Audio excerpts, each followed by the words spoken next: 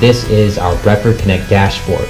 You can see there are a number of widgets that can give various bits of information about locker usage, manage one to many lockers, whether you're at a single school campus or at the district level where you're managing multiple lockers at multiple sites.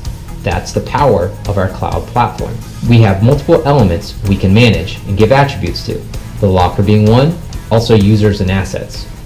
Users in this case are the students, and from the Locker Users tab, you would create and give attributes to define who they are and how they would authenticate with our locker to gain access, whether that's through an RFID card or a PIN code. Creating users can be done in a variety of ways. You can do it one by one within Connect.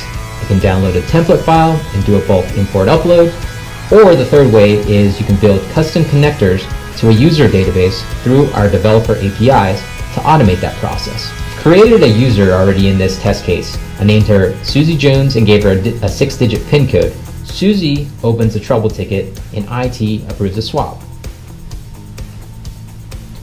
IT then would assign Susie a bay where a device is being held as such.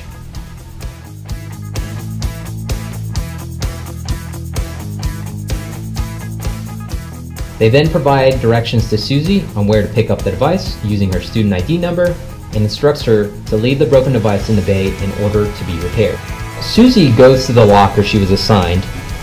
She enters her student ID number, grabs the brand new device, and leaves the old one in there for IT to pick up.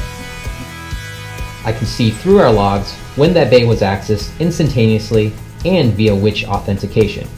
I see Susie access the bay using her authorized PIN, so I know she completed her action.